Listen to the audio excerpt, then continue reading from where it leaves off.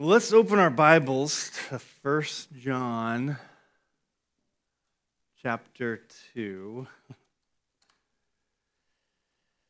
We're making our way through 1 John, this epistle.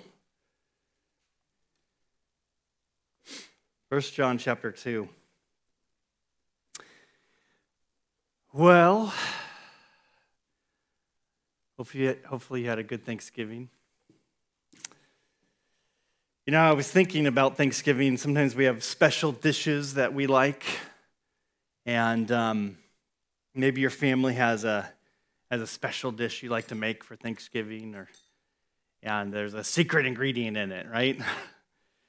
Sometimes restaurants have that. They have, their secret kind of recipe. And I was thinking about that, and I was thinking, what is the secret to not sinning?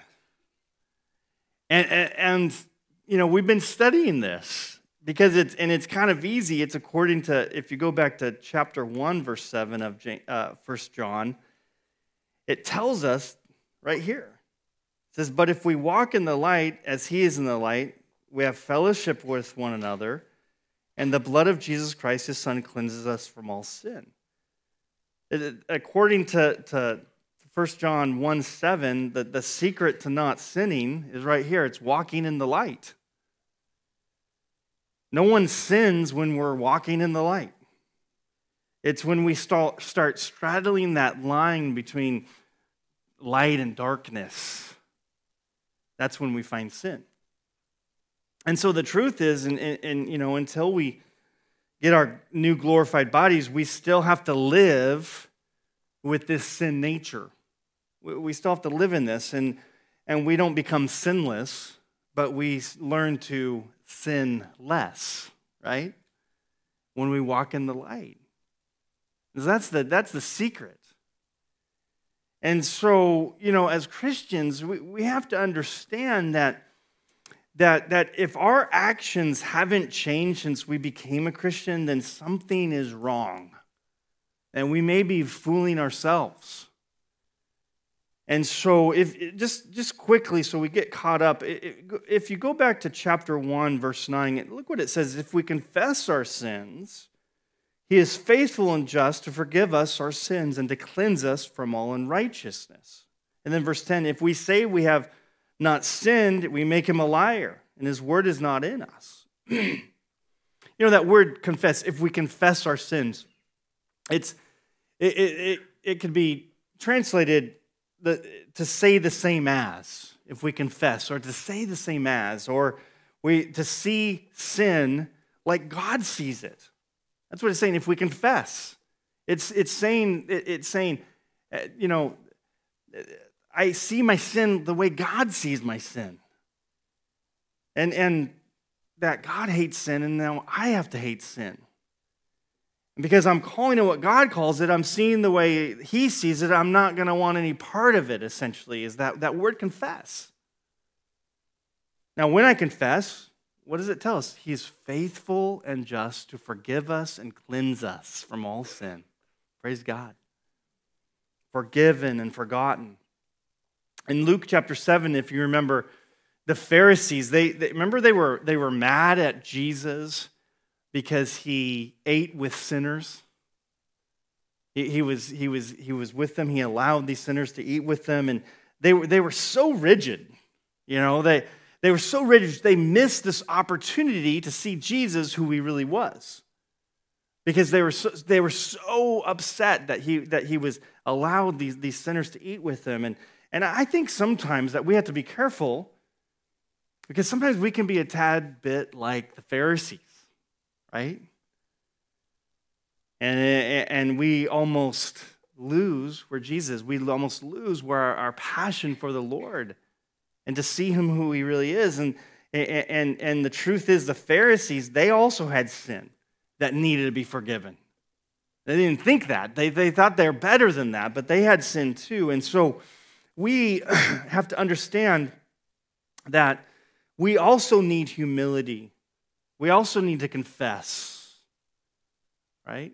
We also need to confess our sins and find forgiveness of our sins. Our sins might not be on the outside, but they're certainly in the inside. And so we can't just cruise through this life, right? Doing whatever we want. Because, sometimes we think, well, God's just so gracious and he's so merciful. I can just, I can just run back to him whenever I want. And sometimes we think that. But the fact is, John, he continues in this letter in chapter 2 is where we're going to begin today. And look what it says in verse 1. It says, "My little children, these things I write to you so that you may not sin. And if anyone sins, we have an advocate with the Father, Jesus Christ, the righteousness." And so John, he begins here this morning. He says, "I write these things to you so you don't sin."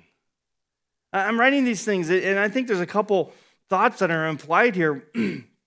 One, as I mentioned earlier, is that confession, or we might even say repentance, that repentance, when we repent of our sins, it involves this confession. And I see sin as God sees it. I don't want any part of it, is what that means. But also, we see God in his grace. It doesn't want me to sin more. It just wants me to love him more. I love him because he loved me, and the Bible tells us that his kindness, what leads us to repentance. Because he's so good, he's so kind, it leads us to repentance. And so there's a really good lesson here. God's grace, God's mercy, God's forgiveness encourages me to lead a holy life, right? Because he's so good. And John says, listen, I'm writing these things to you so you don't sin. And this is, I think, the key to understanding I no longer have to sin, right? I'm not in bondage anymore, we might say. And so, again, we need to put everything into context, and we need to remember back in chapter 1, John is talking to us about, remember, fellowship with God? We're fellowshipping, we have this connection with the Lord. And he says that you may not sin. This is God's desire for us as believers. This is his desire, that you may not sin. Right? And so in context, he's telling us that we have, think about this, we have all the resources for spiritual victory, we might say, to being victorious. And they're all ours in Jesus Christ, through him. All these resources are available to us. Isn't that awesome to think about? And so John, he addresses this relationship, this fellowship that we have with God, the fact that sin can, sin, what does it do? It breaks our fellowship with God. It breaks our fellowship with God. And he wants to make it clear that this is not the system where we have to break fellowship. He doesn't want this fellowship broken. And so he can, and he says, "My little children," again, verse 1, "I write these things so you may not sin." But then he says, "If anyone sins, we have an advocate with the Father, Jesus Christ, the righteousness." And then verse 2, "And he himself is the propitiation for our sins, and not for ours only, but also for the whole world." He says we have an advocate. Think about this. God's desire is that you do not sin, and yet he says if you do, there's a provision made. We have an advocate. That word, it can mean defense lawyer. We have a defense lawyer. I have a friend, and a friend from years ago, and he used to get speeding tickets a lot. And he knew this lawyer in Seattle that he just would pay him $1,000 and then no questions asked, and it would just go away. He'd never have to even show up for court. This lawyer would just take care of all of it. And he would get this clear record, and it happened more than once. And so he'd do this. But that's what it's saying. We have this defense lawyer. We have this advocate that is Jesus Christ himself. And Jesus, he's our defender. And when we sin now, God, listen, he's not shocked at human behavior. He understands, right? But he's seen this all in advance. And in verse 3 at chapter 2, John, he turns this second characteristic as he discusses, as he continues this discussion, but really how we are to love in this. And let me just read the context here.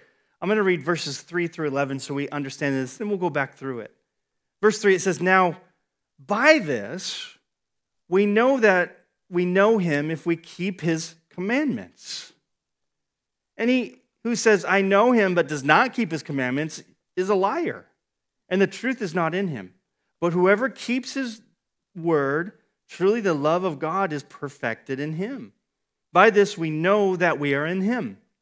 He who says he abides in him ought himself also to walk just as he walked. Brethren, I write no new commandment to you, but an old commandment which you have from the beginning. The old commandment is the word which you have heard from the beginning. Again, a new commandment I write to you, which thing is true in him and to you, because the darkness is passing away and the true light is already shining.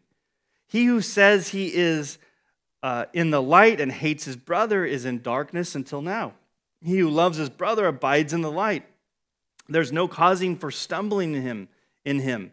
But he who hates his brother is in darkness and walks in the darkness and does not know where he's going because the darkness has blinded his eyes." So going back to verse 3, it says, "Now we know this, that we know him if we keep his commandments." That word, "we know," and now this "we know." That word "we know," it's the Greek word gnosko. It's to know. It's to learn to know. It's this knowledge. We could say this knowledge. It's grounded on personal experience. You know, as Christians, to know, we often talk about as Christians to have this relationship with the Lord, right? To know him. You know, we don't just know about God. We actually know him. We know God. But we have to come to know him. We have to experience God in that way. This is the key to the Christian life. We know God. We know him. We don't just know about him. A lot of people know about God. But we as Christians, we get to know him. That's the word. What are the commandments as it talks about here in verse 3? Well, when you hear the word commandments, what do we think of? We think of the 10 Commandments, right? We think of the commandments of God. We think about, keeping his commandments, and look at verse 4. It says, in verse 3, "If we keep his commandments, he who says, 'I know him,' and does not keep the commandments is a liar, and the truth's not in him." And then verse 5, "Whoever keeps his word, truly the love of God is perfected in him. And by this we know that we're in him." You know, you think about the 10 Commandments. Remember the 10 Commandments? They were written on stone, and these 2 stones, and they were given to Moses on Mount Sinai in Exodus. The first tablet contained this requirements concerning man's relationship with God. And the second tablet, the laws concerning man's relationship with man. So the first, man's relationship with God. The second, man's relationship to man. And when John says, "He who knows him who keeps his commandments," is it referring to the 10 Commandments? Is that what he means? And I would say yes and no. Because we know that Jesus, in Matthew chapter 22, remember when he said, "What is the greatest commandment?" They asked him that question. Remember what Jesus' response was? He said this, "You shall love the Lord your God with all your heart, with all your soul, and all your mind." And then this is the first and greatest commandment. And the second is like it, "You shall love your neighbor as yourself." And then he goes on to say, on these 2 commandments hang all the law and the prophets. And so in his response, Jesus, he narrows the 10 commandments down to 2. He kind of simplified it. It's the law of God and, the law of Moses and these 2 commands. Jesus, in a sense, Jesus said, "Hey, I'm going to make this really simple for you guys." You know? Love God with all your heart, soul, mind, and strength. And love your neighbor as yourself. And see, if we focus on these two things, listen, if we focus on those two things, everything just falls into place. Everything falls into place. And so John says if we know him, if we keep his commandments, I think this is what he might be referring to here. Right? The commandment to love God and to love others, right? And it is very simple. As a matter of fact, I love how God makes things easy for us. You know? Now, the reality is, though, I think that these commandments are easy to follow when life is going well.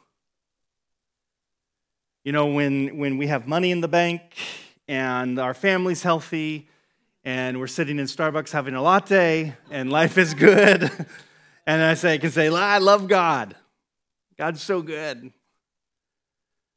But do you still love God when the funds dry up? When your family is struggling with some health? When you're between jobs? When you're barely making ends meet? See, I think it just comes down to our obedience to the Lord results in having this loving, mature relationship with God no matter what. Right? I think we'd all agree it's easy to love God when everything is going well.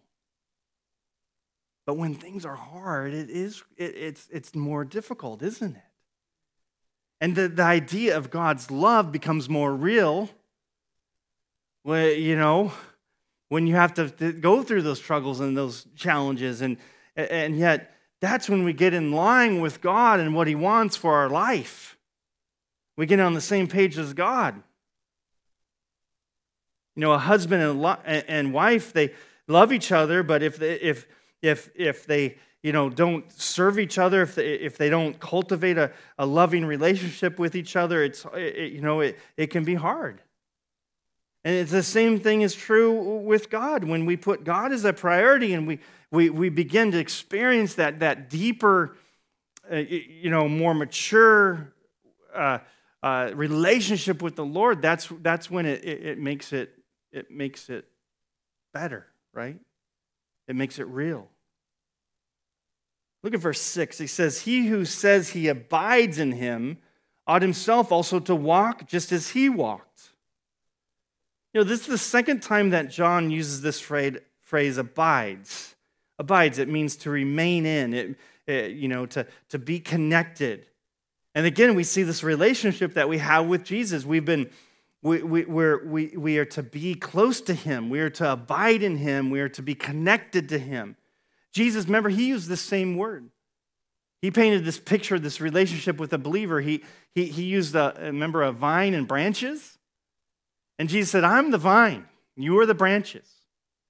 If you remain in me, I'll remain in you. If you abide in me, I'll abide in you. In John 15. And then he goes on, he says, if you remain in me, you'll bear much fruit. You'll bear fruit. And then he says, apart from me, you can do nothing. Apart from Jesus, we can do nothing. And so Jesus, it's a big, abiding in Jesus is a big deal.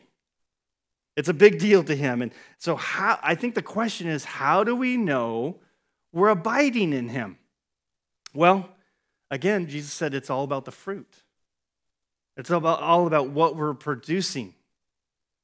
Is there fruit in our lives?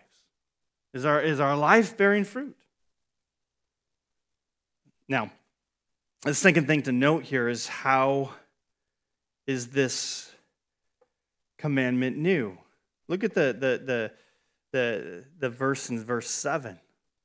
There's a new and emphasis here. In verse 7 it says, "Brethren, I write no new commandment to you, but I have had from the beginning, the old commandment is the word which you have heard from the beginning." And then verse 8 says, again, "A new commandment I write to you, which thing is true in him and in you, because the darkness is passing away, the true light is already shining.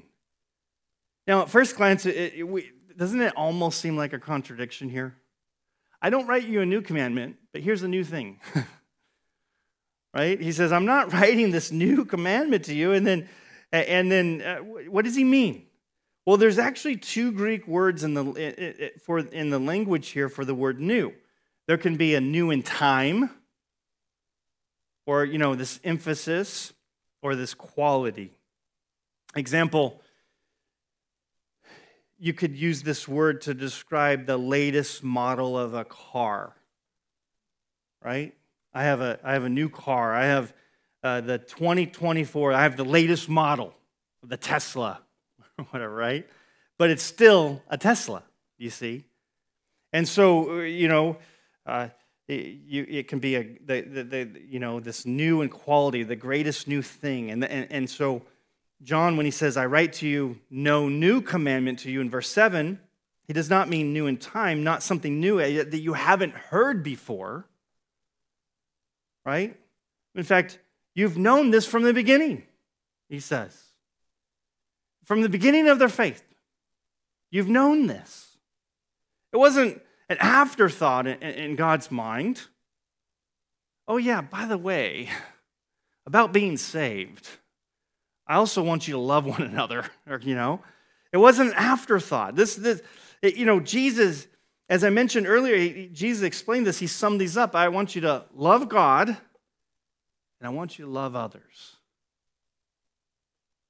It wasn't a new thing. It was just, this is from the beginning. This is what I've wanted. It's not a brand new thing that I'm talking about. It was just new in emphasis, new in quality, because in a way, it had never been demonstrated before.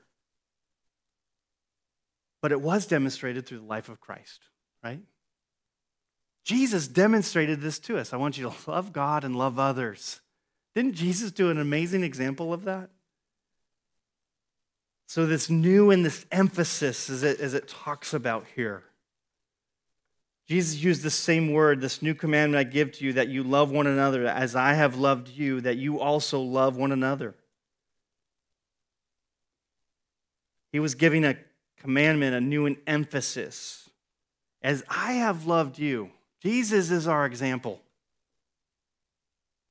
In verse 8 it says, which thing is true to him? Again, a new commandment I write to you. Which thing is true in him and in you? Jesus, in a sense, he loved them, and he demonstrated this life in Jesus, and the love of Christ led them to this, to come to this earth and to be a servant, to give up his life. In 1 John chapter 4, we're going to be reading about how God is love, and Jesus, he did this through his life. He showed us how to love, and how to love God and how to love men.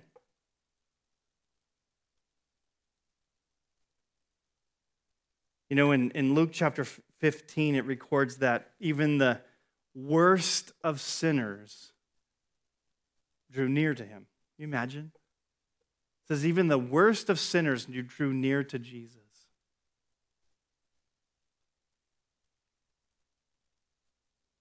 They were used to the religious leaders of their day coming down on them. People were used to people laying guilt trips on them. But not Jesus. He was a burden bearer. He would take on their burdens, and he loved, in a sense, the crowds. He took care of people. He loved them. Now, I don't like crowds. I don't know about you guys. Anybody like Disneyland? Or not? I don't like the crowds at Disneyland. Isn't it crazy? I know that I'm a little bitter towards Disneyland because my parents never took me when I was a kid. And so I went when I was 20 years old with two of my buddies. I was like, I want to go to Disneyland. And so we went, and it was in the summer, and it was packed. And I just remember, this is what it's like standing in line all day. Anyways, I'm a little bitter towards it. But anyways, it was packed. I was anxious, and The disciples were kind of like that. They didn't remember like the crowds. They're like, get away from Jesus. The kids would come to Jesus, get away, kids. But Jesus, he wasn't annoyed. He wasn't annoyed by the people. He welcomed it. No, come. Let him come. He wanted to heal people. He wanted to minister to people. He wanted people to come to him. But, I think, especially maybe in this season, sometimes, do you ever feel inconvenienced by people? Do you ever feel inconvenienced? You're planning on something, but then something comes up. And this can happen to all of us, right? We can be inconvenienced. Now, I like to say this. As a pastor, I don't ever want to feel inconvenienced. But we do sometimes. But, that's what we're here for people to call and to minister and to do that. And that's what Jesus did. Jesus looked upon people with compassion. And he loved them. He saw them like sheep without a shepherd. And so he welcomed them. He touched the lepers. He ministered to the outcast. He was patient. He was consistent. He even in the unbelief of his disciples, he ministered to them in that way. And the greatest demonstration of love was seen on the cross. As Jesus went to the cross for us, he loved you and he loved myself, and so that we can experience this joy. Jesus, his focus was not only on the individual, but his focus was on the world. He wanted the world and to see things differently. God's focus is on the world today.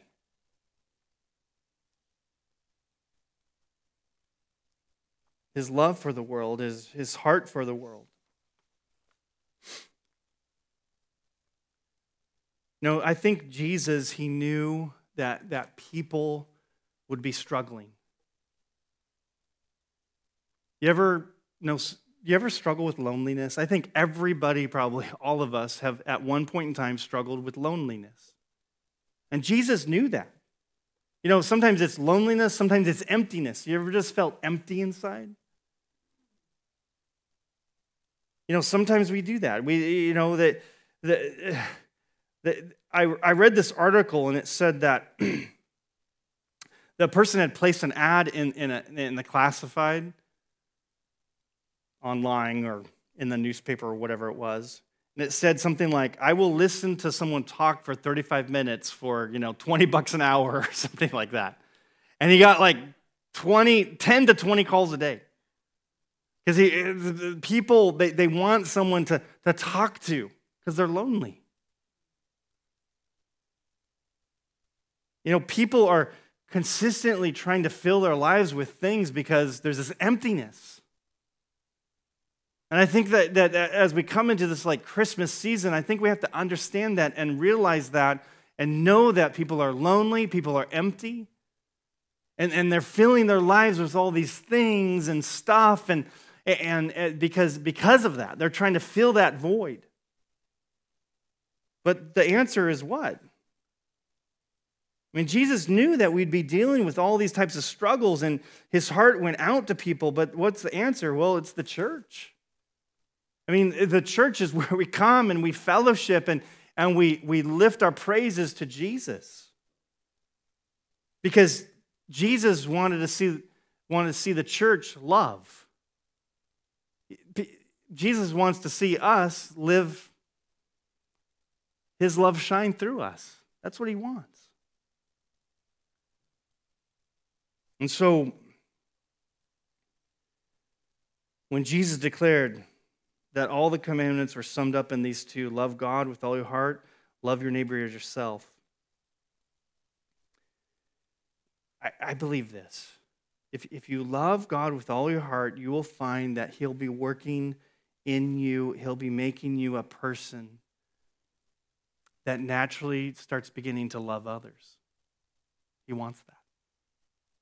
He wants that. So, Lord, we thank you for the text today. We thank you for this time. Lord, I want to pray for anyone right now who's lonely, anyone who's empty, anyone who's struggling, Lord. I pray that they would turn to you. I pray, Lord Jesus, that they would come to you because you're really ultimately the only one that can feel that emptiness, that loneliness, Lord, that no matter where we are in this world, no matter what's happening to us, we can cry out to you, Lord. We can come to you. You can be there with us in these times. And I just think of this season that we're going into, and we get to celebrate you coming to this earth, Lord. And just that we as Christians might just realize the people around us, Lord, and that we would maybe have extra patience and extra love and extra kindness for those and realize that they might be even struggling with other things, Lord. And so we pray that we'd be like Jesus, that we would take these words that were read today and that we would think of you and that you, Lord, would just be shining through us, Lord, that we would be people, that would be Christians who are walking in your light. So help us, Lord. Fill us up, Lord. I lift up each of us today. In Jesus' name, amen.